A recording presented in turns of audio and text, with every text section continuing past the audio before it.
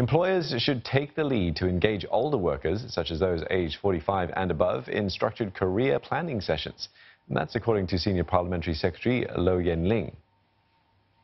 Such conversations and plans will, in a way, help to give both the employers and also the seniors time to build up the skills that's required. And at the same time, also help the seniors to build confidence in case he or she is considering to go into a second career and also prepare better for re-employment. Ms. Low shared this with reporters at a workshop for seniors to cope with life's transitions. Such workshops help them address concerns about career, re-employment, health and family. Ms. Low also chatted with participants of the workshop, which is run by social service agency Centre for Seniors.